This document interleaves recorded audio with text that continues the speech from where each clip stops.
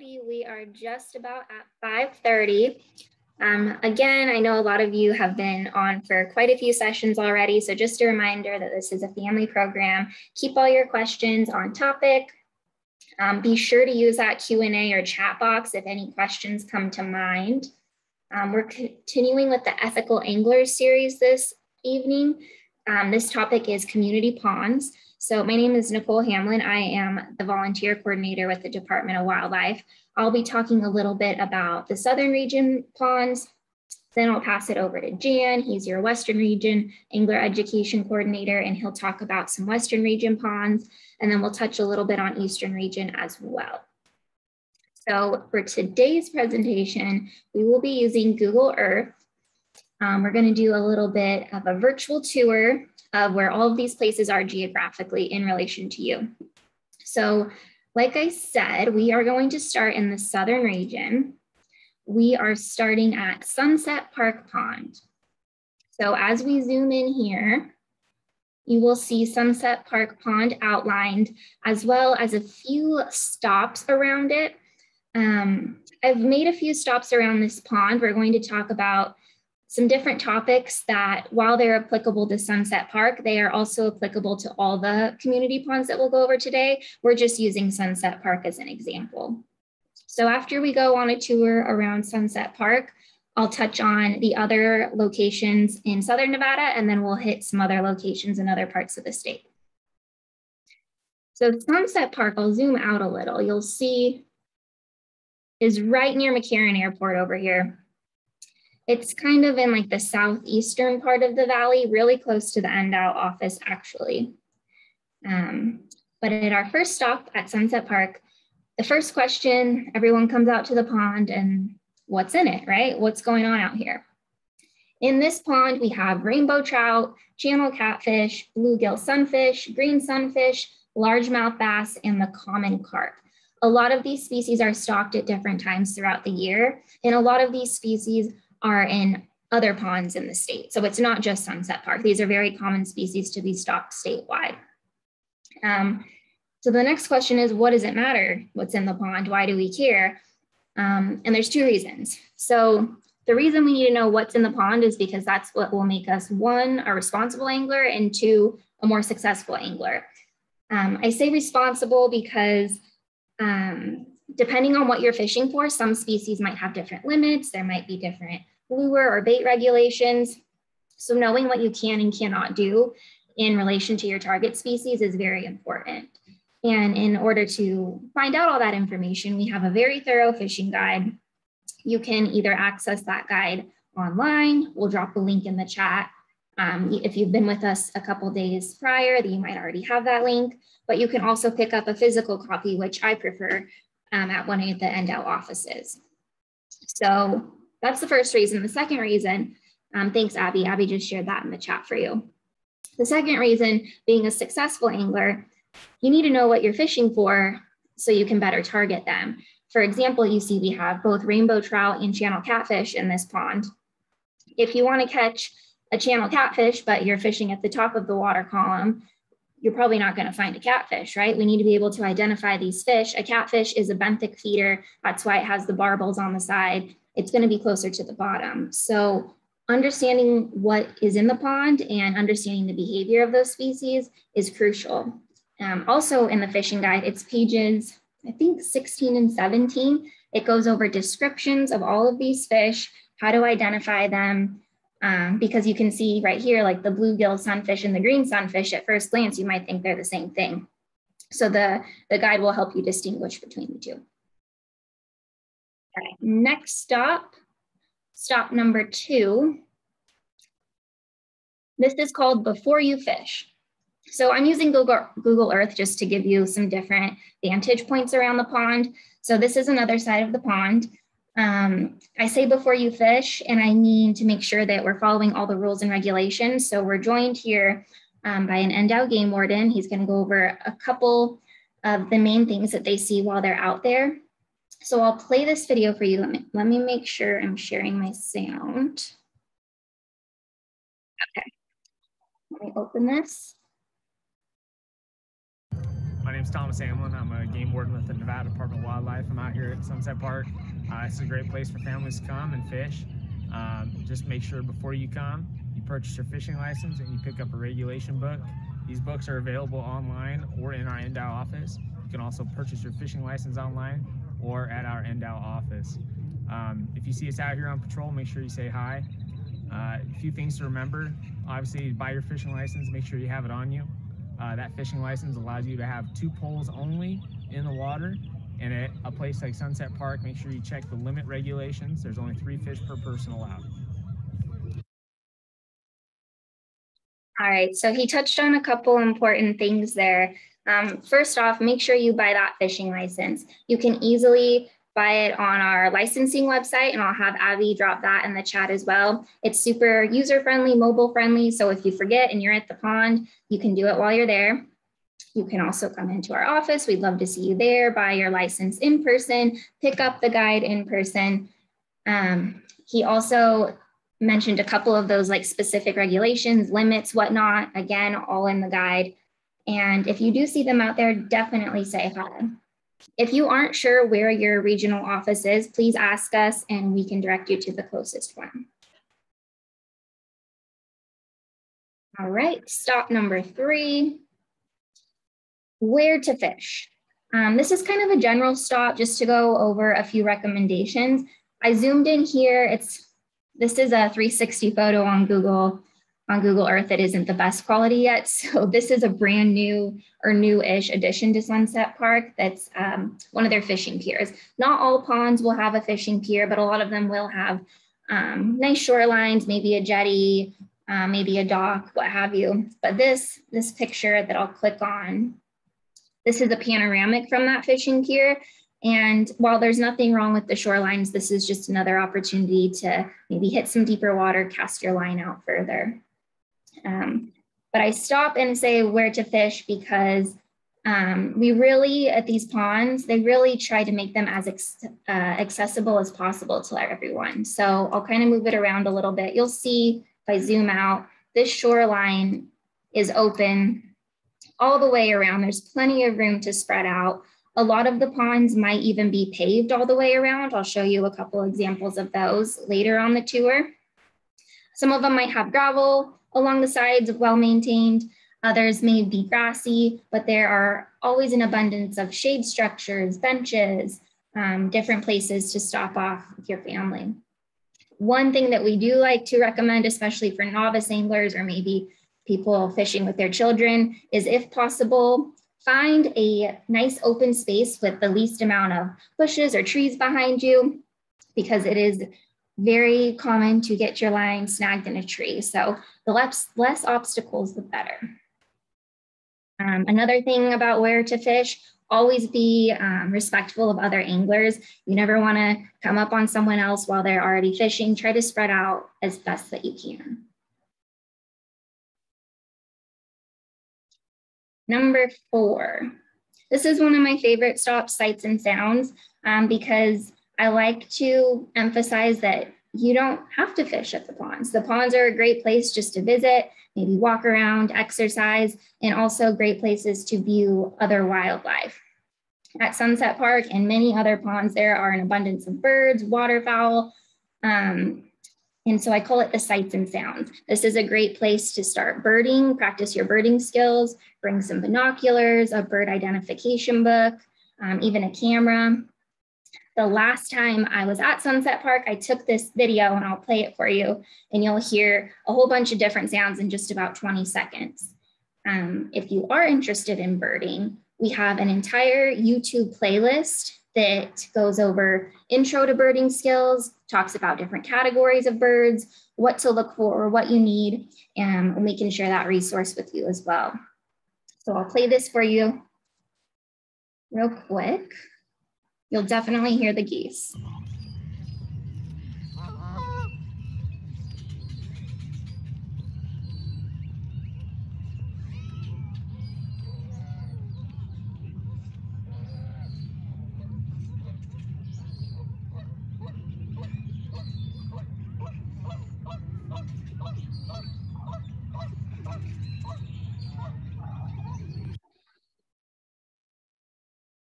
All right, so that's just another suggestion how to take advantage of these community ponds, especially if you do want to bring out your family. Some of you like fishing, some of you don't. There's stuff for everyone to do. Kind of moving on from the additional wildlife is the idea of feeding wildlife. So this is something that can happen directly or indirectly at community ponds. I know almost every time I go out there, and many of you have probably seen the same thing, people are inclined to toss popcorn or breadcrumbs or snacks, especially at the birds, sometimes at the fish. Carp gobble up that stuff as well. But it's something that is never okay. And that's for many reasons, but mostly because it's extremely harmful to the wildlife and the environment. But it can also result in death for some of these animals. So we're joined again by another NDOW staff. Her name is Lauren McLeod. She is our urban wildlife coordinator. So she's going to briefly tell us about some of the negative impacts of feeding wildlife. Sometimes, you think you're doing them a favor, giving them a snack, but in no circumstances is it recommended. And I also like to bring up, this happens intentionally, but also unintentionally. So maybe you weren't actually feeding the wildlife, but you tossed your trash and it missed the trash can and so on. And these animals just get habituated to it. So the best that we can do to eliminate those opportunities, the better. So I'll play this for you. This is Lauren. Sounds good. Although feeding and interacting with waterfowl like these ducks and geese can be enjoyable, this seemingly generous act can often do more harm than good. Food handouts discourage animals from searching for food on their own and can prevent them from consuming the essential nutrients that are found in a natural diet. They will lose their fear of humans and potential predators and could be lured to environments that are unable to support them. Feeding can attract large concentrations of ducks, promoting competition and aggression among these birds, and an overall decrease in water quality from excessive feces. Waterfowl may also become reluctant to migrate and then struggle to survive as temperatures rise and fall. Giving these animals their space and watching them from a distance is a really great alternative to food handouts. So next time you're visiting your favorite pond, let's hold the bread and keep wildlife wild. You can see in that video that the birds are super attracted to Lauren swimming up behind her, kind of congregating. That's a sign of their habituation already. So if we can all do our part to eliminate that, discourage that, hopefully we can see a lot less of those habits forming. All right, our last stop at Sunset Park also has to do with keeping wildlife safe and protecting the environment. This is our fishing line receptacle stop. So in this Google Earth image, you see this yellow tube looking thing. And this is an older version of our fishing line receptacles. Fishing line receptacles are essentially recycling bins for used fishing line. When you're fishing, it is not uncommon to have to replace your line, cut your line, tie on a new lure. Maybe it broke from the Vegas sun, you snagged it, it gets messy, you have to cut it off. Super common, but unfortunately it's also super common for that kind of material to be left behind. It's easy to forget, it's hard to see, but we need to do our best to make sure that we're keeping track of it. So in order to help those efforts to eliminate that kind of pollution on the landscape, these fishing line receptacles are installed around this pond. You can see we try to make it super convenient. I'll move this around. You can see how close it is to the shoreline here. So just a couple steps and you can toss that used line into these receptacles. Like I said, this is an old one. We have brand new, nice looking ones all around Sunset Park. We recently had an Eagle Scout and his troop come out and revamp the whole place. They placed them all around the pond. So I'll have you watch this video. Our Eagle Scout's name was Logan, and he'll tell you a little bit about what he did and why he did it.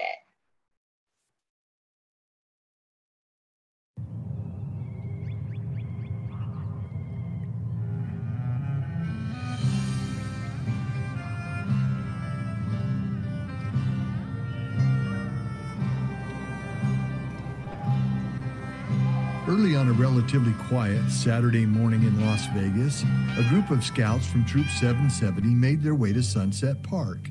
Led by Eagle Scout candidate Logan Michael, the scouts were on a mission to clean up the shoreline of the park's lake, but not in the way one might imagine. So the purpose of the project is where we constructed and fastened these 10 fishing line receptacles onto the pre-put up posts in order to help reduce the amount of fishing line that is being polluted into the Sunset Park pond. We had an awesome scout project, and they redid some of our old fishing line receptacles. We did have about 9 that were around the park, and we actually were able to add a couple more. So now we have 12 that go all around the park. They cut the pipe, they put the caps on. There's even a bottom that pops open so that it's easy to get any of the fishing line out. There is park maintenance, and they are excited to have these as well as the garbage cans. It's a little smaller so the fishing line doesn't go out and about if the birds get into the garbage. And when park maintenance cleans up, they also check the receptacles. When I chose my Eagle Scout project, I wanted something that I could remember it by. And I've always loved fishing, and when I came here for the first time, it amazed me how much pollution was in the lake. And I thought that I needed to do a project in order to fix that. Looking to the future, Logan hopes he can return to Sunset Park in 20 years or so and find the monofilament recycling bins he and his fellow scouts installed still serving the people and wildlife who frequent the park. We are super grateful for Logan and his troop for fixing up these receptacles. Of course, not all the ponds are equipped with these yet. It's definitely something that we'd like to do. That's a great goal. So in the meantime, do your best to collect that, spread the word, dispose of it in a trash can nearby. Better yet, take it home and dispose of it. But if you are interested in perhaps installing something like this, doing some volunteer work at a pond close to you, definitely let us know, and we'd like to work with you on it. All right, that is the Sunset Park Pond Tour. Now that we've kind of gone around some basics, I'm gonna fly around to a couple other locations in Southern Nevada, just briefly touch on them so we can just get familiar where they are geographically, and then we'll head up to the Western region.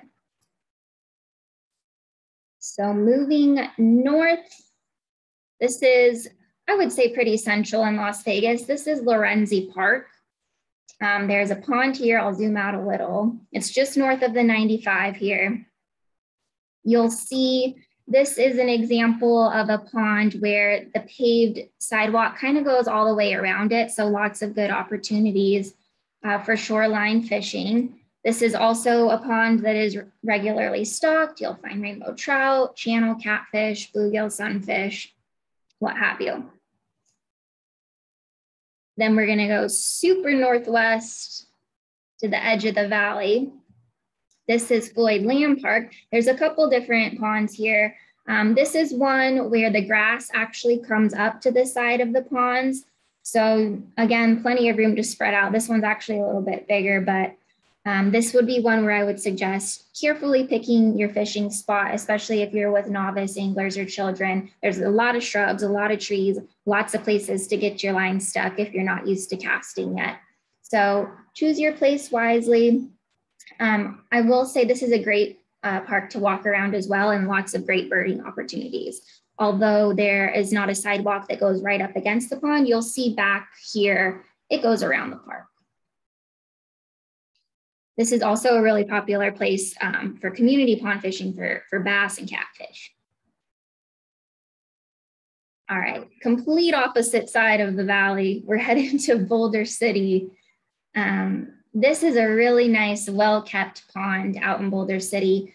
If you haven't been out to Boulder City before, this is just one of the many cool places that you could stop. It's a really cute little town. This one has a great sidewalk that goes all the way around the pond. I often see people out here just out to exercise, walk around, check out the waterfowl. But lots of benches too, great places to park down here, walk up, and hopefully catch a bluegill, a rainbow trout, or a catfish.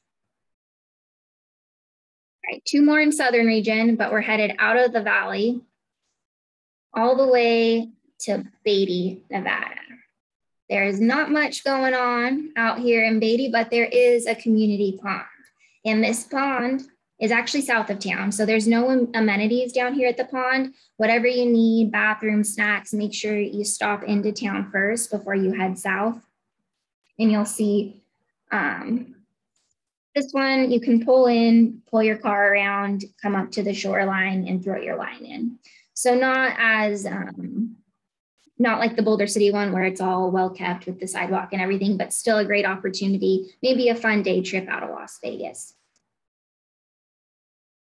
And our last stop, going east, almost to the Utah border, we have Mesquite. This is Hathan Lane Park. This reminds me of the Boulder City Pond. It has that path all the way around, easily accessible right there in town in Mesquite. Again, it would be a fun day trip from Las Vegas. It's stocked a couple times a year, rainbow trout, channel catfish, just an idea to get out of the valley a little bit. But with that, I'll zoom out and I'm gonna hand it over to Jan and we're gonna head to the Western region. Thank you.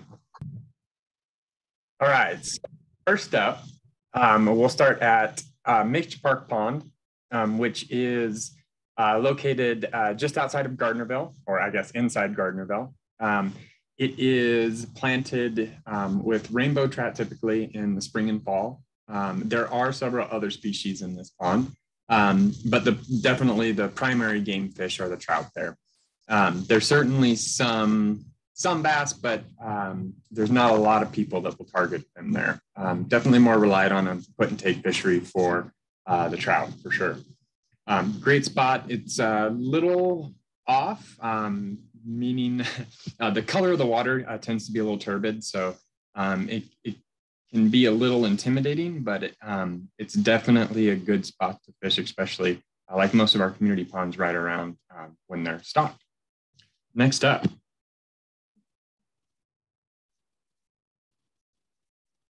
We are headed to Wilson Commons Pond, which is out in Washoe Valley. We're going to talk about a couple ponds out here. This one is very much like Mixed Park Pond, planted pretty heavily in the spring and fall. It does have, I have seen bass in there. There are definitely some sunfish or bluegill, like the green sunfish. But the primary species, again, or at least the game fish, is going to be the rainbow trout that are in there. I haven't seen Sacramento perch, but I have certainly seen carp, and they, I feel like, end up in just about every water. Again, it's similar to Mitch, and it does get warm in the summertime, so we do kind of halt stocking then. Next.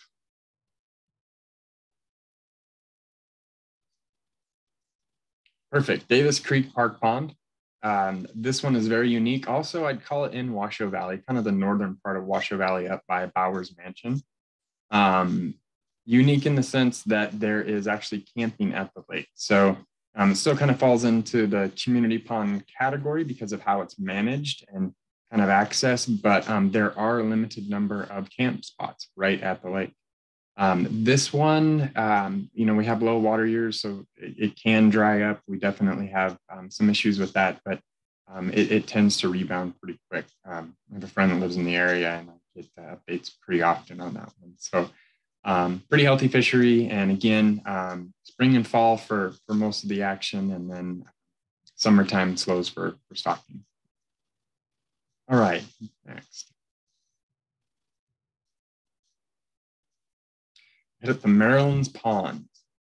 And Maryland's Pond is not like the first few that we looked at, in the sense that it does get stocked from really summer through the fall. So a little bit higher elevation. It's located there just off Mount Rose Highway, pretty well above Reno.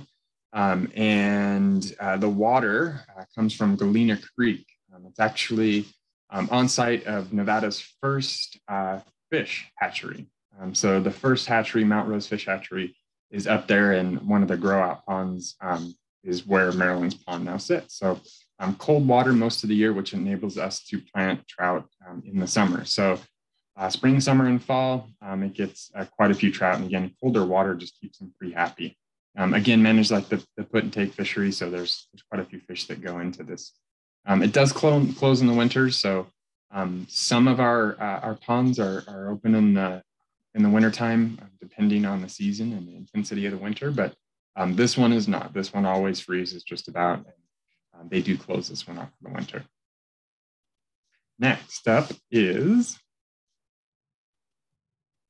Crystal Peak Park Pond. And this is one that is more managed these days by U.S. Fish and Wildlife. It is planted more often with Lahontan cutthroat trout, and it's managed that way because it is connected to the Truckee River. So the Truckee is what feeds it, and it goes in and out of the Truckee, or in and out of the ponds. So it does receive Lahontan cutthroat trout. My favorite part about this pond is it's just far enough outside of Reno. So it's located there in Verdi, so headed up towards the California state line, where it doesn't get a whole bunch of people on it. Now the fishing is, for the Lahontan cutthroat, isn't amazing. However, there is an incredible population of green sunfish in this pond. So when I think about taking my kids out, this is the first one that I think of, just because they're so eager to eat fly or bait or jigs or bear hooks sometimes. So it's just a great spot to bend a rod. So excellent spot. And again, trout fishing so-so, but certainly green sunfish in there that are eager to eat. And next, we are off to Virginia Lake. Now, I feel like this is about as community pond or urban as our community ponds get. Right in the middle of town, you can kind of see in the picture up there, the background, it's the Atlantis Casino. Pretty neat fishery. And I've taken quite a few walks here recently, about 7 months ago. Walking around, I saw something incredible, and I'll keep it short because I am a fisherman and I like to tell stories. But I didn't know that there was a carryover trout population in there, and there was an angler with a very large rainbow trout that I would have never expected to be caught in that lake. So very urban. I would say this one is almost better for the bass fishing. However, there are a few carryovers. It doesn't get planted with trout every season. We certainly have to have good water or not be in a drought to get trout. But this one would get it most likely in the springtime and kind of just let it kind of fade out through the summer, because again, it gets warm. All right, next is Rancho San Rafael Park Pond. Again, this is one of our very, very urban ponds. It's right in the middle of one of the biggest parks, or the biggest park in Reno.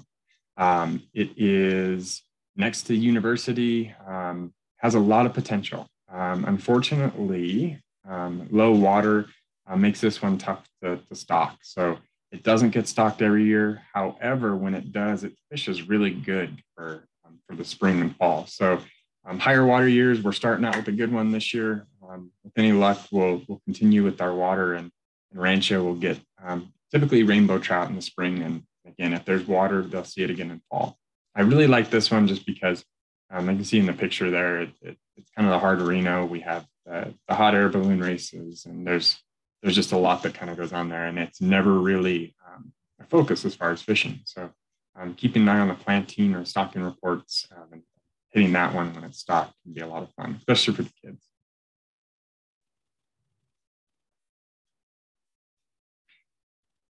And on to Sparks Marina.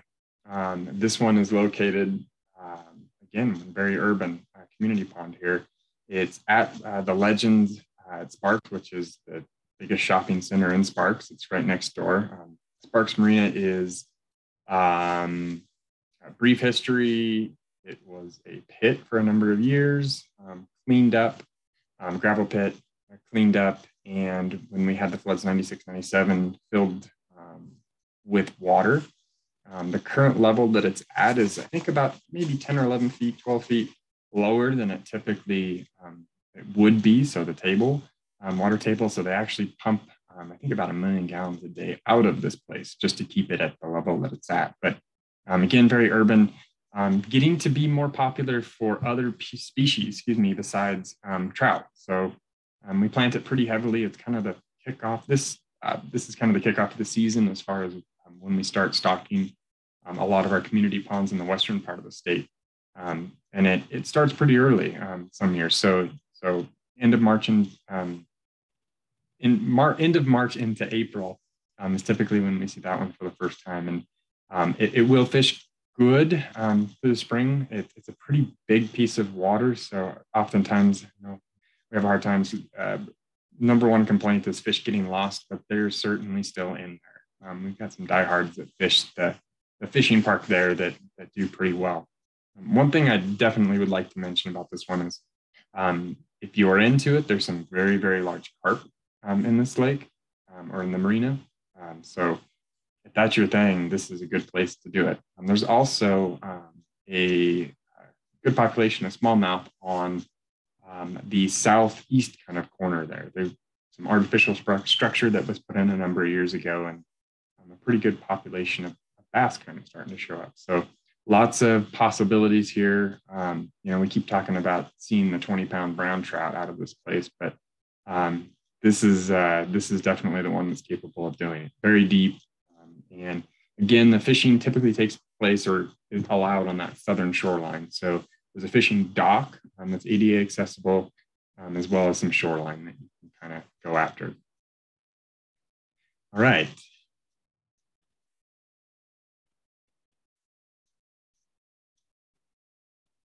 And out to Winnemucca. I love talking about this one. This is one of our newest community ponds, James Kinney Pond in Winnemucca.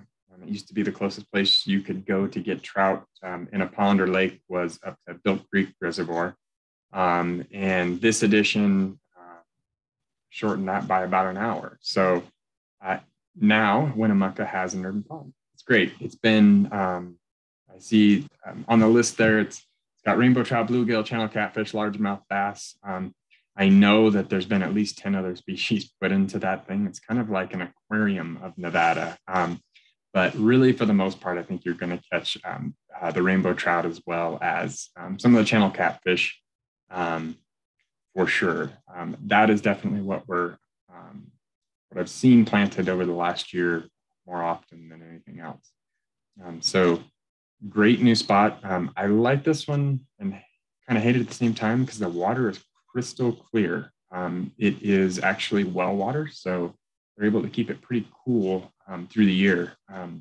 My assumption was it was water that had come in from the Humboldt, but it is not water from the Humboldt River. It is actually well water. So cooler water and very, very clear. So you can actually see a lot of the fish swimming around in this one. And there's definitely some bigger fish in this one. Bathrooms there on site, easy parking. It's just a great addition to Winnemucca for sure. Yeah, this pond is so new that it's not on the maps. That's why I didn't zoom in that much. Oh, nice. So. Yeah, I didn't realize that. Yeah, it's not there. It looks like this part of Winnemucca hasn't been updated on the map since 2014, but the picture helps. This is what it looks like. Definitely. Thank you, Jan. Those were some great spots to go out to if you are located in Western Nevada. We have one more stop. We're headed out to Carlin, Nevada, which is just outside of Elko. This is the urban pond just outside of Carlin. I'll zoom out a little. You can see it's right on this edge here. This is the spot where where the Eastern region, so the Elko office holds free fishing day out here at the Carlin Pond. The Eastern region is full of fishable waters, just not necessarily community ponds. So while we're just highlighting this one, there are a lot of places to fish here, and we're hopeful to get another urban fishery or community pond in the Eastern region pretty soon. Speaking of other fishable waters, before we end tonight, I want to show you our Fish NV website. So this is a really, really cool interactive fishable waters map.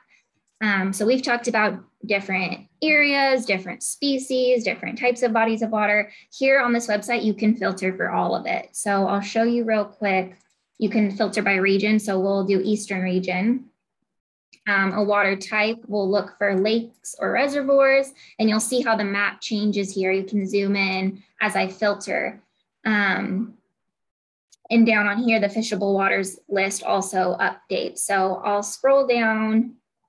We'll click on wild horse, and then it pulls up a map of wild horse, gives you all the details here. It's in the Eastern region, Elko County, lists the species that are in this body of water. It lists nearby waters. And then if you scroll down, this one doesn't have it. Let me pick another one. They usually have, we'll do Southern region this time. We'll pick Lake Mojave. When you scroll down, it'll show you the water record. So this is kind of cool. So we'll have, look at this, striped bass record was 63 pounds out of Lake Mojave at one point, an 11-pound largemouth bass, 30-pound carp, almost an 8-pound smallmouth. So these are all records that people have submitted to the Trophy Fish program.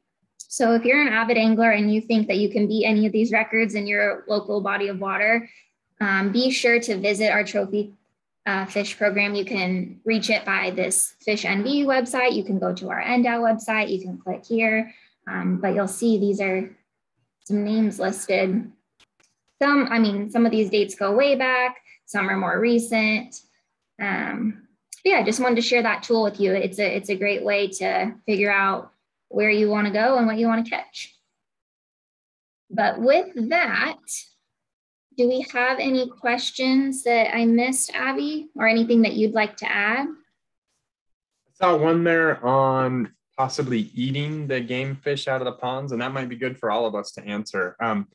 I know in the western part of the state that the ponds that we have that three fish limit on and are managed as the put and take fisheries or the community ponds. There is no concerns with the meat. It's kind of, I think, a part of it. It's a high turnover, so the fish aren't spending a lot of time in that water absorbing those things.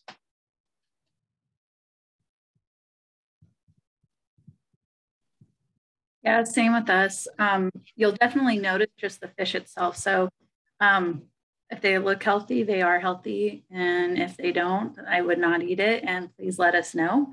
I think it was on the last one, we kind of talked about botulism for a second. So it's definitely something you'll notice. And that's honestly the biggest concern, is just because of people feeding fish, like we started with this presentation, and the water just gets really bad and the birds just take over the area and it just gets into the water. So I wouldn't worry unless you definitely notice it. You'll definitely see a change in the water and the fish themselves. So one of the only waters to worry about the mercury is in Ely, and that is also known as a huge mining town, and it's just naturally in the water. Just there's a lot. It's a heavily mineralized area with metals, and so because all of the fish are predatory fish and eat each other, it's just the fish naturally have mercury. But it's kind of like tuna too.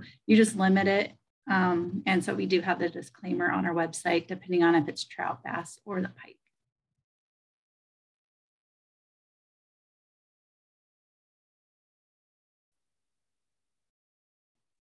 I think this was awesome. I'm very excited to do more Google Earth presentations with other divisions and hopefully share some new stuff with everybody at the next fish camp. Yeah, thank you guys for joining us for the second session tonight. We do have one more tonight. It is bow fishing as conservation, and that starts at 7 p.m. Yes, thank you. If you guys have any more questions or think of anything, be sure to reach out to us. Like we mentioned, we're from all different regions. We can connect you with who you need to talk to make sure that you get the best experience.